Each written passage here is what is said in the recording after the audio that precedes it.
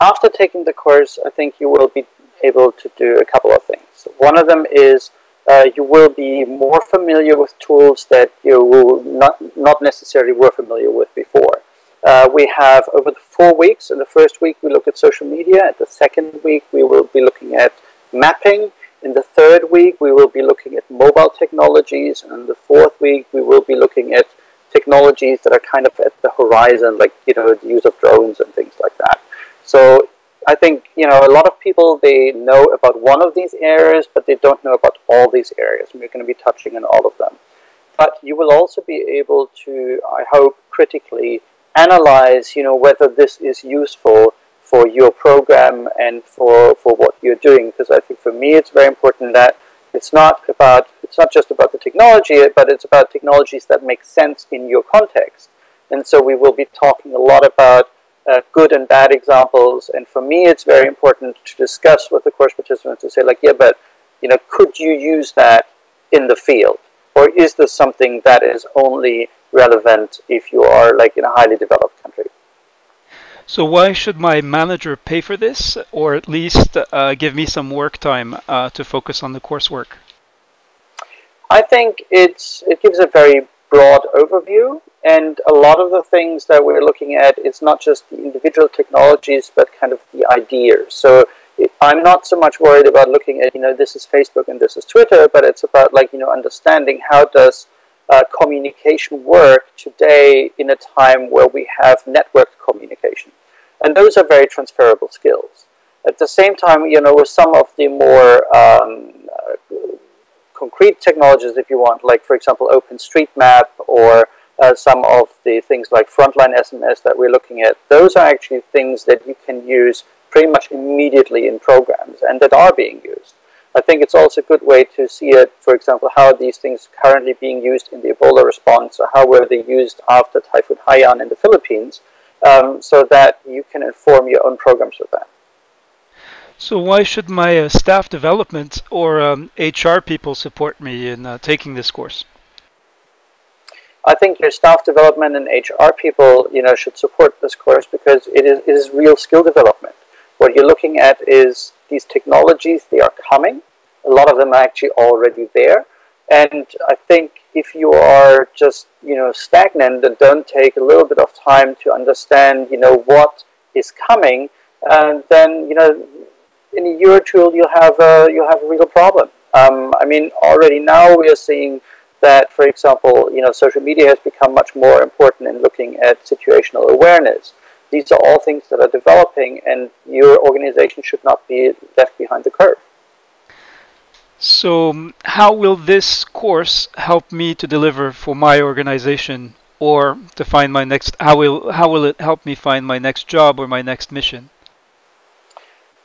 If you're looking at how this course will, like, help your organization, then I think it will depend a little bit, obviously, on the concrete program you're doing. But I think, for example, the mapping component is one that I'm really proud of in this course, because we have seen in the last couple of responses that mapping is something that is not just, for cartographers or people or for logisticians, but that it is something that can make a big difference in program delivery, including, like, epidemiology, WASH, all these kind of things, like public health. So I think it will help you understand how to use technology precisely for whatever your specific program is, and which things you can ignore. I think that's very important. At the same time, a lot of these things are also good selling points when you are talking to somebody who's doing recruitment, and then you can just say, like, what, these are also things that I'm familiar with. So you can definitely add it to your resume as, skills that you have acquired. The schedule, the curriculum for the course seems to focus a lot on technical skills. Yet everyone, there's a pretty broad consensus on the need for critical thinking, analytical, and leadership skills as being key to delivering in humanitarian interventions.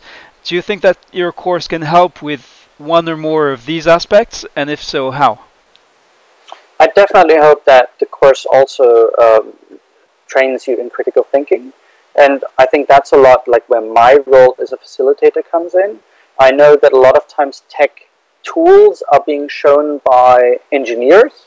And while I love engineers, they frequently don't have field experience. I'm somebody who's now worked in the humanitarian world like for 7 years. I've been deployed to a lot of really big disasters. I've seen a lot of technologies being introduced that don't work.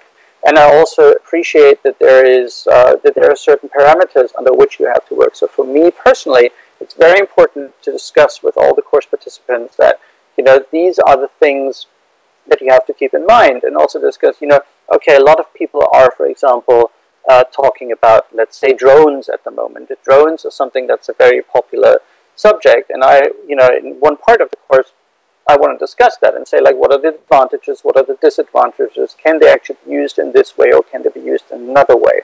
So that you're really starting to think about, like, okay, does this technology make sense? And not just, oh, this is a shiny new tool that's going to be fun to use. So the course is being offered through an organization called Tech Change. Is this an accredited institution of learning? Why not deliver this course through a traditional university? Tech Change is it's a private company based in Washington, D.C., so it's not through a university, but they are working closely together with lots of donors and other communities that we have here. They've been around for a couple of years. The reason why it's not offered through university, I think it's partly because not everybody who takes this course will be eligible to study at a university.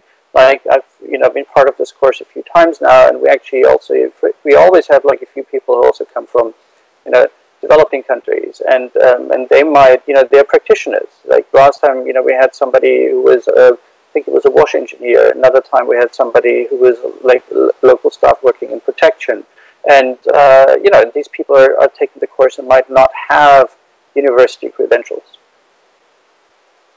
So how does a communication specialist become an online instructor? What was the process by which you've learned to teach online, and what's been your experience of teaching online? Well, I think this goes back a little while. Like before I worked in the humanitarian sector, I actually worked as a journalist for nearly 10 years. And I also, like already at uni, I taught classes simply because I enjoyed teaching. And I even at some point, I got myself a little degree in like teaching English. So, teaching is something I've always enjoyed. Doing it online was also a new experience for me because I was a little critical of that in the beginning. But I actually took one of the Tech Change courses a couple of years ago because I was interested, and I just thought like, oh, this is a platform I really enjoy. And then we started talking about like what I could do maybe to work with them, and that was the journey.